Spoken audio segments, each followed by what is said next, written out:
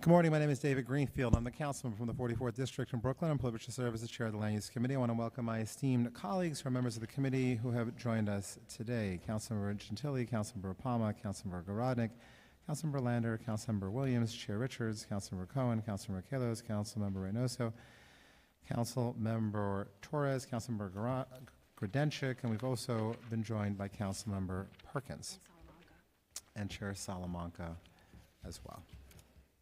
I want to thank Chair Salamanca, Chair Richards, and Chair Koo for outstanding work on our land use subcommittees.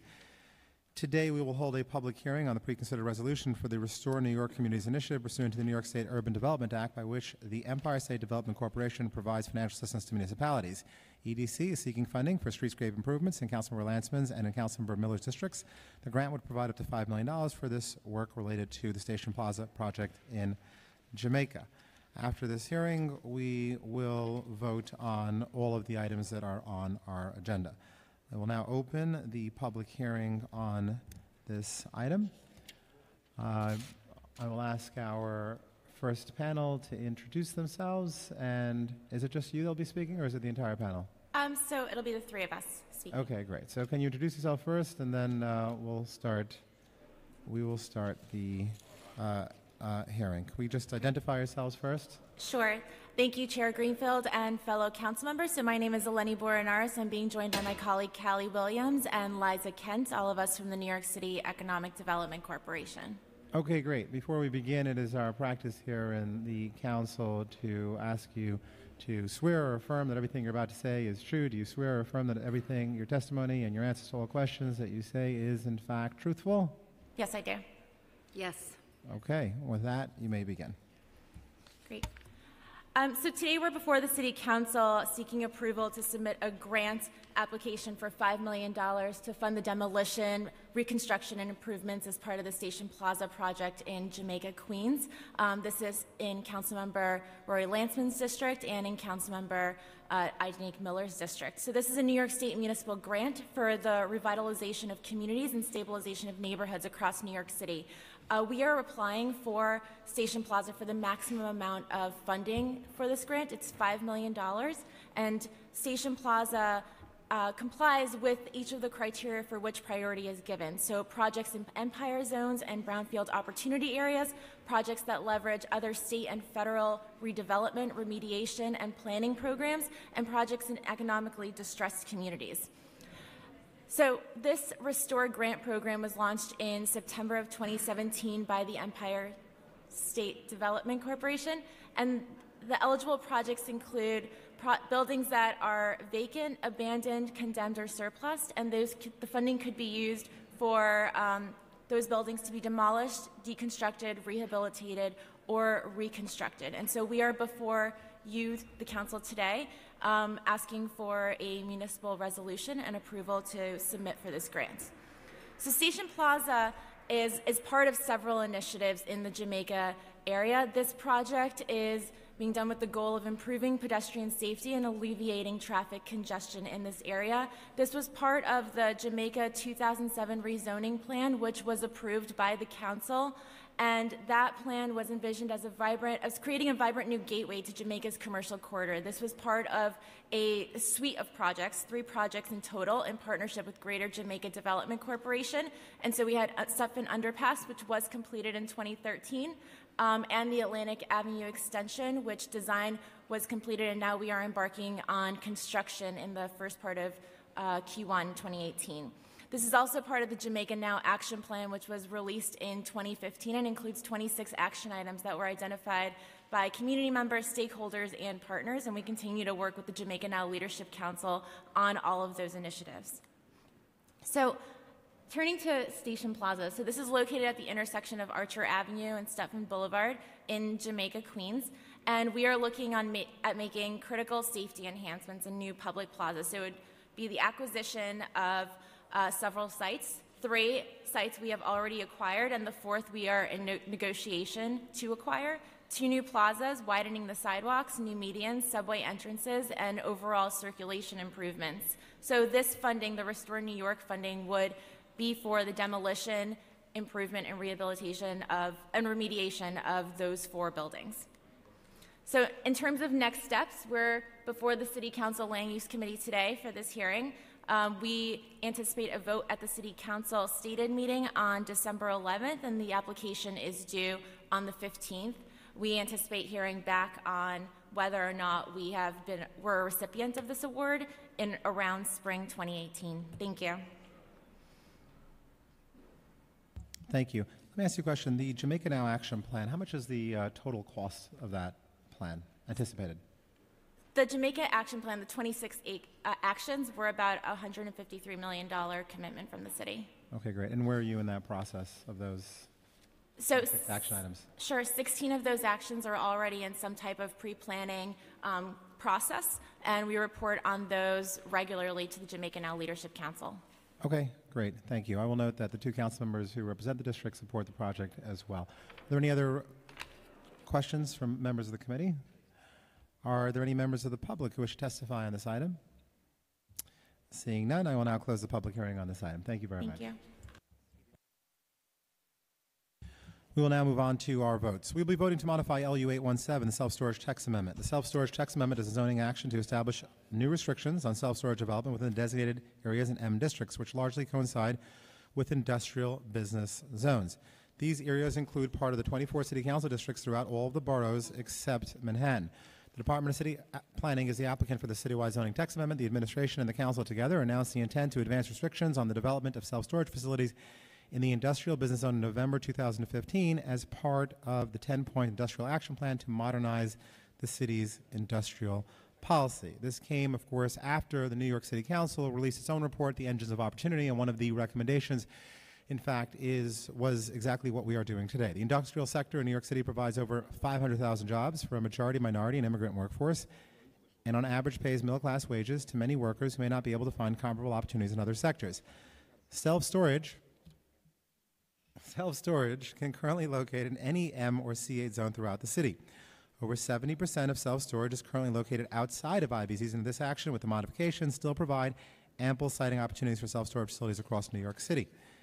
But as self-storage facilities continue to be built, this action will ensure that the growth does not undermine the economic development objectives of the city to support the industrial business sector and preserve siting opportunities in industrial business zones for job-intensive industrial businesses.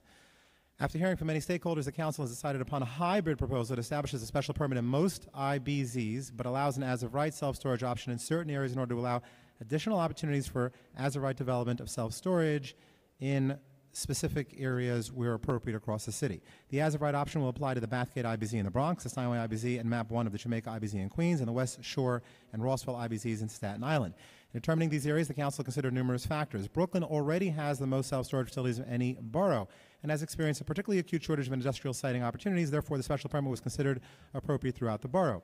In the Bronx and Queens, Bathgate, Steinway, and Map 1 of the Jamaica IBZs all only have one existing self-storage facility each, compared to IBZs such as Eastchester, Zarega, and the other sections of the Jamaica IBZ that are already heavily saturated.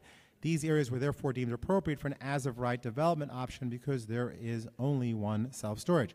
In Staten Island, the West Shore and Rossville areas have very large swaths of vacant land, and the competition for industrial siting opportunities is far less acute than in other IBZs in the city. The council has substantially revised the mixed-use requirements for these areas in order to more easily facilitate as-of-right self-storage development by increasing the lot size threshold to 50,000 square feet from 25,000 square feet in those areas. The special permit will apply in the Port Morris, Hunts Point, Zarega, Eastchester IBZs in the Bronx, all IBZs in Brooklyn, Long Island City, Ridgewood, Maspeth, Woodside, JFK, Jamaica Maps 2-4 in Queens, and North Shore IBZ in Staten Island. Special permit requirement, folks, is not a ban on self-storage in these areas. It is simply a special permit requirement. We are confident that developers will be able to make successful applications for sites that are appropriate for self-storage development. I would just like to add that this is something that the council has been working on for many years. It was initially in our Engines of Opportunities report, and the reality is that up until now, IBZs have just been a name without any, quite frankly, teeth in terms of enforcement, giving these IBZs the ability to separate from other areas. To be clear, the IBZs are only a portion of manufacturing areas in New York City. For a decade, we've said that the IBZs are special locations. We want to encourage industrial businesses, and in order to do that, we need to provide protections for those areas. The reality is that self-storage can pay twice as much as industrial areas in terms of what they would pay for development, and the reason for that is that it is far more profitable than industrial businesses would be, and that is one of the reasons why we are trying to protect these areas, because they are specifically industrial business zones. So with that, I want to thank all of my colleagues who have weighed in on this, and I would certainly like to encourage my colleagues to support this, and I would recommend a yes vote on the application as was modified. 20 of the 25 members who have IBZs were in support of the original application. The 5 members who had concerns, we made appropriate modifications to accommodate the concerns of those members. We will also be voting to approve LUs 805 through 807, the National Black Theater application with 2 modifications. The applicant, NBT Victory Development LLC, seeks approval of a zoning map amendment, zoning text amendments, and a special permit to waive accessory residential parking permits. The resulting development in Councilmember Perkins' district would include a new space to be owned and operated by the National Black Theater. We will be modifying the text amendment to eliminate MIH option 2 and add the deep affordability option, and we will be modifying the special permit application to clarify that parking waiver. We'll be voting with approval and modifications. 1965 Lafayette Avenue rezoning, LUs 800 and 801. In Councilmember Palmer's district, the modification will remove MIH option 2. We'll also be voting to approve the 2 tax-related exemptions applications. HPD submitted both of these pre-considered applications under Article 11 of the Private Housing Finance Law to allow for a property tax exemption for the Lafayette development. We'll be voting on 1776 Eastchester Road application, LUs 802 through 804 with modifications. The application is in Councilmember Vaca's district. It's for a zoning map, text amendment, and a special permit that would facilitate the development of 182 units of nonprofit hospital staff dwelling units. These units would house hospital staff for the nearby Montefiore Hospital. We'll be voting to modify the applications to remove from the rezoning the proposed C428 district to the south of the development site. We'll also be modifying text amendment to remove MIH option 1. We'll be voting to approve a pre-considered LU, the siting of a new approximately 404-seat primary school in Councilmember Chaka's district. We'll also be voting to approve LU 825, the small homes rehab tax exemption application in Councilmember Mills' district. This application is for a technical correction to a previously approved tax exemption. We'll be voting to approve the modifications of special Harlem River waterfront applications, LUs 785 and 786. We previously voted to modify these applications. However, CPC subsequently determined that the Council's inclusion of a reference to exterior street in its modification of the location of setbacks from Major Deegan Expressway was out of scope. Accordingly, we'll be voting to remove the reference to the exterior street in the sentence and to make a technical correction to the list of parcels in the same sentence. The rest of the modifications were determined to be in scope. We'll also be voting to approve a couple of pieces of legislation. Proposed number 1533-A, a local law to amend the city charter in relation to publication and reporting requirements for urban renewal plans. Proposed intro 1533-A would empower elected officials and their constituents with the tools needed to advocate for zoning and land use policies in neighborhoods that are currently and were formerly designated urban renewal areas. Proposed intro number 1533-A would make information about urban renewal areas and urban renewal plans, RPs, and the relationships to applicable zoning maps more transparent. I want to congratulate Councilmember Chin on her hard work on this issue. We'll be voting to approve proposed intro number 1661-A, sponsored by Councilmember Espinal. This bill would require the city to establish a website at nyc.gov by July 1st, 2018 to promote commercial and community-based agriculture uses in the city of New York. Congratulations, Councilmember Espinal. We'll be voting to approve the pre-considered resolution for ESDC's Restore New York program for the Station Plaza project, which we held a hearing on earlier today. Are there any questions on these applications? Hearing none, I'm going to move to the remarks, and I'm going to start with Councilmember Perkins.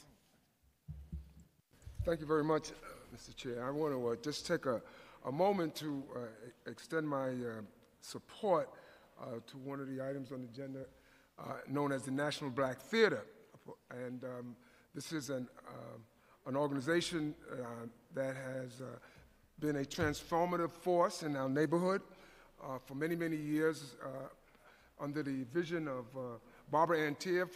And we wanted to make sure that my colleagues understood how they have shown how culture can become very powerful in terms of helping to renovate a community, rehabilitate a community. This particular moment, they are also not only just bringing their cultural and artistic genius to the play, but they're also now looking into helping to develop housing, affordable housing in the neighborhood. So that shows artists can go beyond the art and the culture and get real nitty-gritty in terms of what people need for daily living in the neighborhood. So I just wanted to take a moment to ask my colleagues to support this project. It's a very, very worthy project, to say the least, and I'm proud to have spent so much time with them over the years. And I have to give them credit for, in many respects, for my own vision on what's good for the community from not only an artistic point of view, but also from a sort of cultural and moral point of view as well. So Thank you. Thank you, Councilman Perkins, and thank you for the work ensuring to make sure that this is a successful project. I'm going to turn it over to Councilmember Chin to make remarks on her urban renewal legislation, Intro 1533-A. Good afternoon. Thank you to Chair Greenfield and members of the Land Use Committee for holding a vote today on a landmark piece of legislation. Intro 1533A will provide, for the first time, public access to the urban renewal plans that changed the shape of New York City for decades. The city has adopted over 150 urban renewal plans since 1949.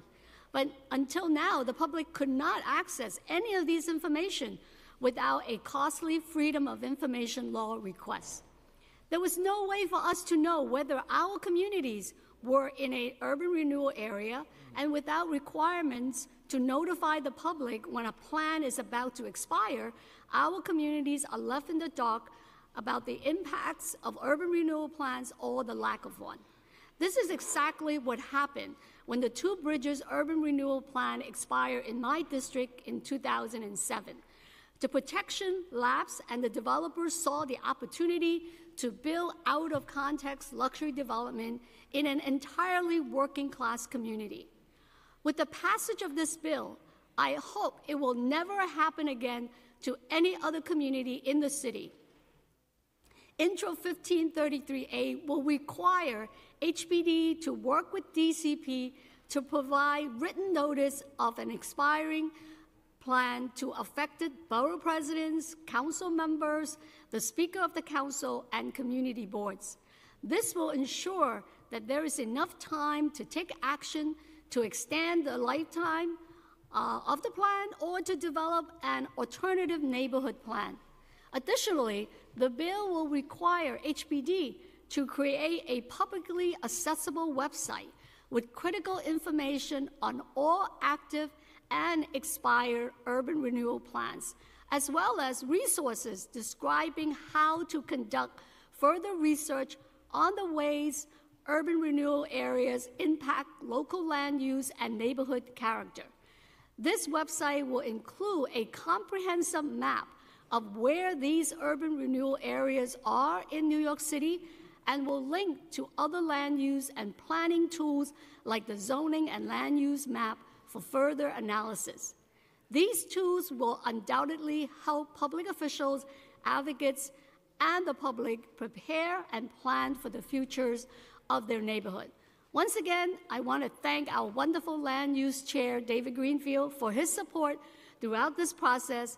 I also want to particularly thank all the advocates, especially those at 596 Acres and the Urban Reviewer Project, who paved the way to make information on urban renewal plans more accessible. Lastly, I want to thank members of the land use staff, Raju Mann, Julie Rubin, and Jeff Campagna, and my own Director of Land Use and Planning, Roxanne Early, for their hard work and dedication to seeing this legislation through. And I urge my colleague to vote yes. Thank you. Congratulations, Councilmember. I know that you've worked hard on this issue, and it's an important issue, and it's a very significant piece of legislation. I recognize Councilmember Torres for some remarks as well. Thank you, Mr. Chairman. I thought I was insufficiently clear in the position that I took in the previous, so I want to clarify my comments. First, I want to state, I'm not going to repeat what I said, but I do want to state that I do not at all question the sincerity of the Council's commitment to improving manufacturing. That's a deeply felt commitment, nor do I question the substance of the Council's goals. My concern is about the process by which we are pursuing the text amendment. Right? I believe philosophically that a study should have been undertaken before proceeding with a citywide policy that could cripple a whole industry. And a number of staffers in the Land Use Division and the chairperson, I think it was Councilman Richards, said that special permit is not a ban. The fact is we don't know the answer to that question. We don't know the real world impact of a special permit requirement on self-storage. It could be that in practical terms, it is the functional equivalent of a ban. So without having conducted a study, without knowing the circumstances under which self-storage development is financed, how could we possibly state definitively that a special permit requirement is not a ban? We don't know the answer to that question. And there's no reason to think that the elimination of self-storage will necessarily lead to industrial uses. It could just as easily lead to land remaining vacant. It could just as easily lead to land falling prey to a whole host of non-industrial uses, including adult entertainment. You know, I know the council is confident in the fact claims that it has asserted about self-storage, but it's not confident enough to subject those fact claims to an empirical scrutiny. And that's where my core objection lies. And look, if this text amendment were based on a study that found that self-storage was a disproportionate driver of industrial displacement, I would be voting aye. Or if this were a text amendment that banned all non-industrial uses in industrial spaces rather than singled out one industry without an empirical basis, then I would be voting aye, because I think that's a defensible principle. But I see no basis on which to single out this one industry without even conducting so much as a study. And that's my core objection. And I did not mean in any way to question the sincerity of anyone's commitments to improving manufacturing. I know it's deeply felt among my colleagues. Thank you, Councilmember. The Chair recognizes Councilmember Lander to be followed by Councilmember Palmer. Thank you, Chair Greenfield. I'll just add here, I think it's to me, it's not a question of our sincerity. I'm really proud of what the council is doing today, and I think it's worth tracking the history here and understanding why we are where we are. We're here because the council has chosen, through research and extensive process, to try to champion the preservation of manufacturing and industrial jobs and strengthen job-generating uses in this city. This didn't travel the normal city planning process, and if we had waited for that to happen, it never would have happened. The council took the initiative to have our staff do the research for the Engines of Opportunity report, to press the mayor to do this, to push city planning to do this, and to push back when city planning made clear they didn't want to do it by gutting it at the City Planning Commission. So those are our choices. Our choices were wish the normal process and the traditional studies would save manufacturing jobs, but watch them wither, or step up and take action in the way that the council can. So there was a lot of research done. I encourage people to read the Engines of Opportunity report. To say that this is a ban regardless of the impact of the special permit is preposterous, since 75% of the self-storage in New York City is outside of IBZs. So it's obviously not a ban on self-storage in New York City. 75% of the footprint where the self-storage facilities are today, this is unchanged in. And in addition, we don't have the experience of special permits on self-storage facilities, but we've got the experience of special permits on many other facilities, and we know what that process looks like. Does every single thing proposed get through? Absolutely not. Do many of them get through? Of course they do. So it is anecdotal, but I would invite people to, travel with me and take a peek at 163 6th Street in Gowanus, which was an active industrial site a year ago, which was closed in order to be sold to a self-storage facility. The self-storage facility is halfway through construction. I have multiple other manufacturers coming to talk to me every month about their preference to be located in Gowanus and telling me there's no way they can compete on price with self-storage facilities. Hotels are actually already not allowed in the Gowanus IBZ, so there they are not actually a competing use. And what's out competing the manufacturers more and more is self-storage facilities. So I'm proud of the action that the council's taking here. It is data-driven. It is rooted not just in anecdote or emotion, but in our best efforts to do what we can to make sure there are jobs for people who don't have the levels of education that would be required. And I will proudly vote aye on this action. Thank you. Thank you, Councilmember Lander. I recognize Councilmember Palmer. Thank you, Mr. Chair. Today, I'd like to express my sincere gratitude to everyone who worked on the project in my district that we'll be voting on today, 1965 Lafayette. I want to thank Amy Levitan, Jeff Ewan, the land use staff, Jordan Press, the whole team at HPD, Chair Richards and Chair Greenfield, and the Park Lane team for the work that was done and for taking time to really listen to the concerns that were being raised, and by the incredible residents at the Park Lane Tenants Association, who not only voiced their concerns, but also made sure that they fought extremely hard for this project to include new quality affordable housing, significant capital upgrades to their existing buildings, as well as a new 30-year regulatory agreement to ensure the long-term affordability of the current 1965 Lafayette property residents. I must say I'm truly satisfied with this project. The collaboration between Park Lane and HPD was seamless. Park Lane took every possible measure to accommodate both my requests as well as the needs of the current tenants. Park Lane has committed to hiring locally during the development of this project and to proceed with construction safely and working together with the surrounding residents in mind. Park Lane will also provide my community district with a occupancy preference of 50% of the units, heavy advertisement geared towards making the current residents in that community aware of the incoming developments and to doing community workshops to help residents in my district prepare and submit applications to live within these units. This holiday season, we all have a lot to be thankful for, but I'm especially thankful that we were able to bring 2 new fully affordable developments into my community right before the exit of my tenure here at the City Council.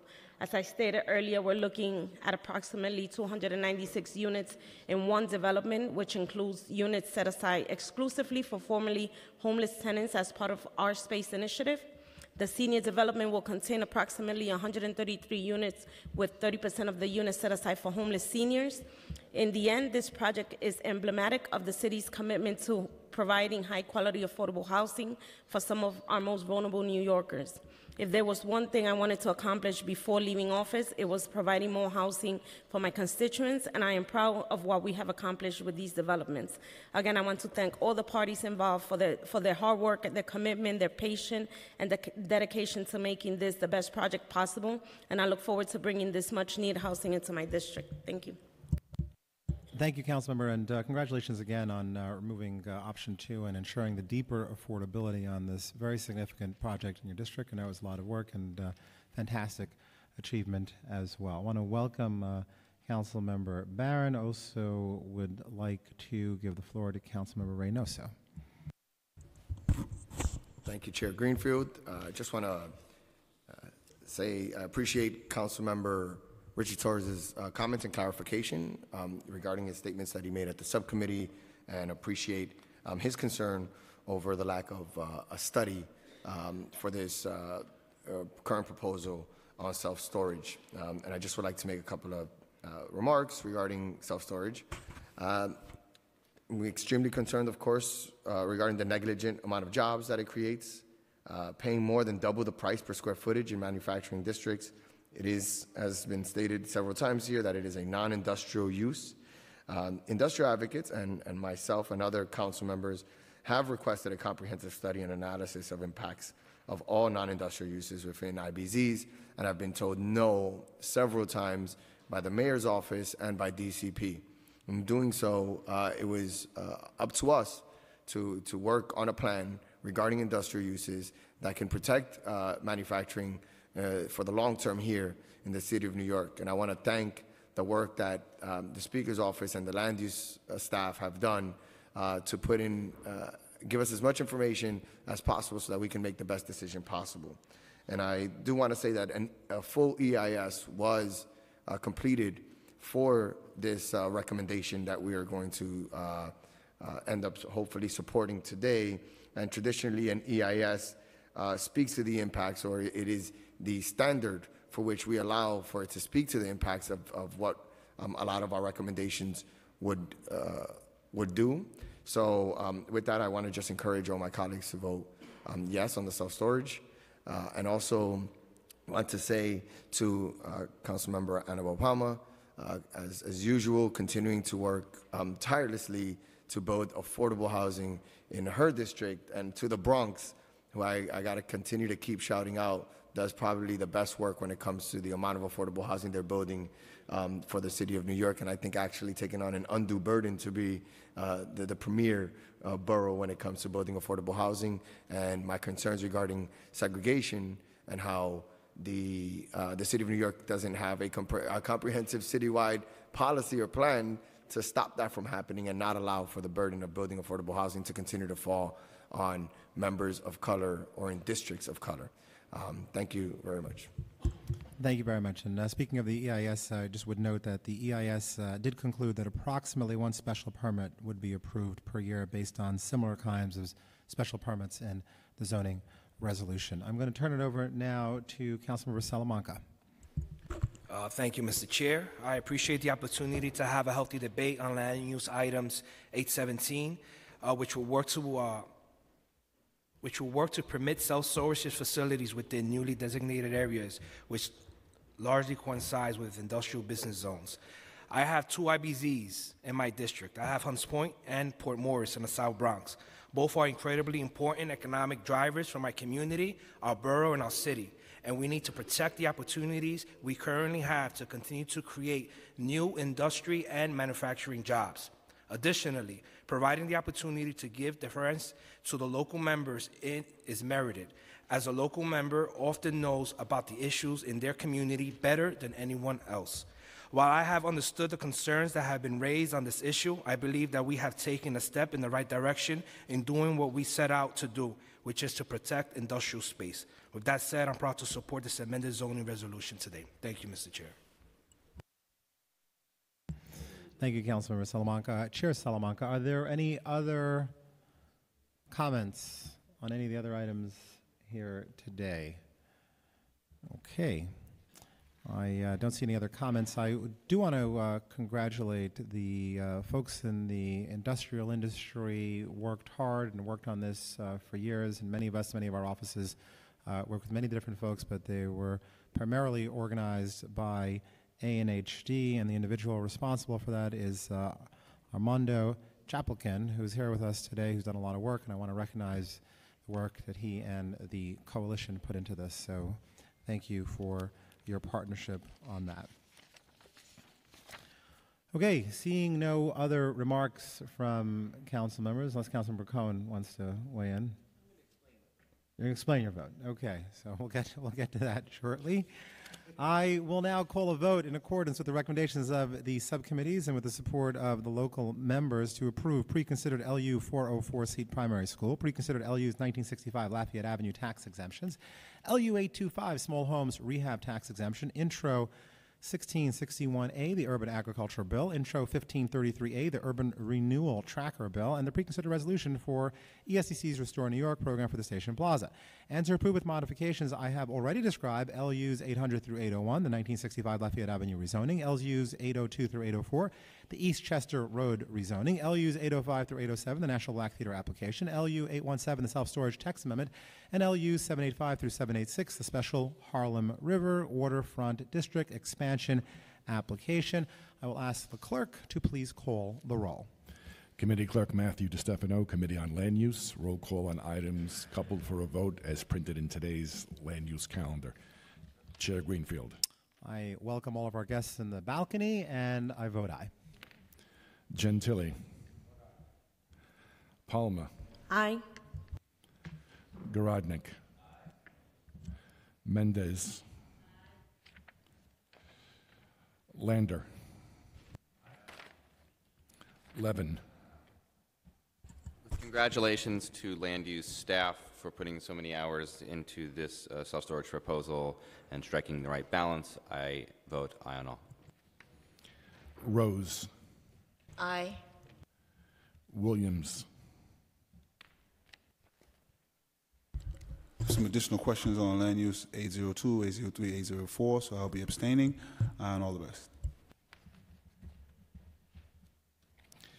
Richards. Congratulations to Councilmember Palmer. Also, congratulations to Perkins on the National Black Theater application, and also congrats to the advocates in the self-storage industry for reaching a compromise. I vote aye. Barron. I vote aye on all. Cohen. Permission to explain my vote. Councilmember Cohen, we've been anxiously awaiting your remarks, and we're looking forward to you explaining your vote. Well, I'm going to tell you, I think this is only maybe the second or third time in the 4 years that I have explained my vote, and I just want to go on record as saying, while I'm proudly going to vote aye on the self-storage issue, I think that there are many, many broader issues outside of IBZ, citywide. I personally feel that they're a scourge on my home borough in Bronx County, that they really present some urban blight issues that I'm profoundly concerned about. So I hope we have the opportunity to revisit this, but I do think this is an incremental step forward. And with that, I am going to vote aye on all. Thank you. So you want us to just ban all self-storage facilities, is sort of where you're going with this conversation. If you're asking for a vote on that right now, I would be happy to give it. For the record, this is not a ban, it is only a special permit.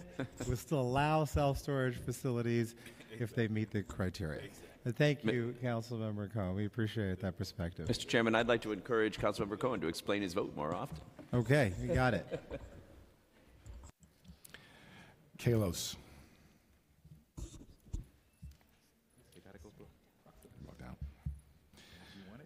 Reynoso. I vote aye on all. Torres. Permission to explain my vote? Sure. I do want to respond to something Councilmember Lander said. You know, I had expressed concern that we don't know whether a special permit requirement on IBZs is the functional equivalent of a ban on self-storage in IBZs, right? It may be, it might not be. I don't know the answer to that question because each industry has its own financing requirements. I don't know the circumstances under which financing is available to self-storage development. It could be that a process of public review would inhibit financing. But to characterize that fair question as preposterous, I think is unfair to me. I can assure you that whatever position I take could be wrong. You could disagree with it, but I can assure you it's not preposterous. With that said, I vote no. Just for the record, do you vote aye on the other items? Do you vote aye on the other items? I do vote aye on the other okay. items, yes. Thank you. Yep. Kalos. Aye on all. Traeger. With congratulations to my colleague, Councilmember Annabelle Palma, who has championed affordable housing in her district. Also, congratulations to my colleague, Councilmember Perkins, and his excellent achievements in his district. I vote aye. Grodenchik. You are not, but you can feel free to explain your vote. I'm going to explain no, I really don't need to explain too much. I just want to congratulate my colleagues who are passing legislation this morning.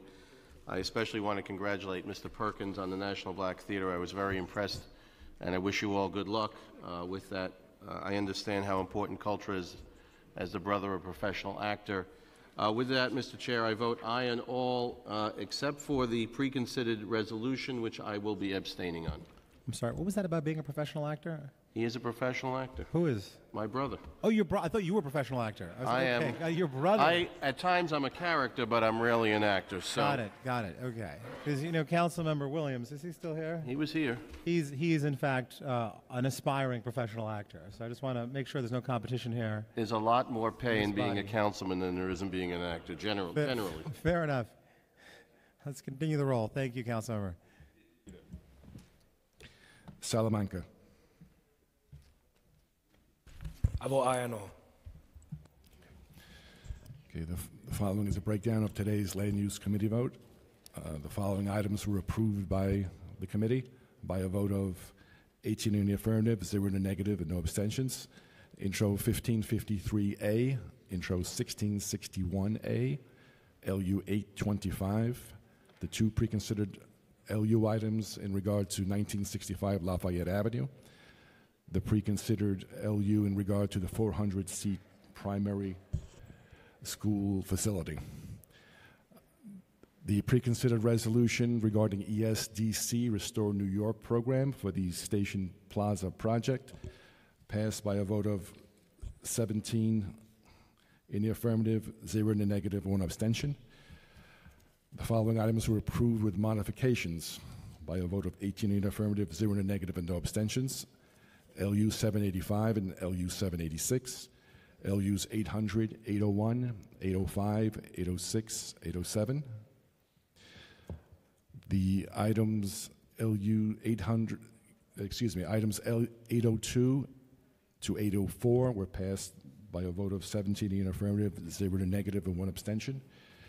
And LU 817 was approved with modifications by a vote of 17 in the affirmative, 1 in the negative, and no abstentions.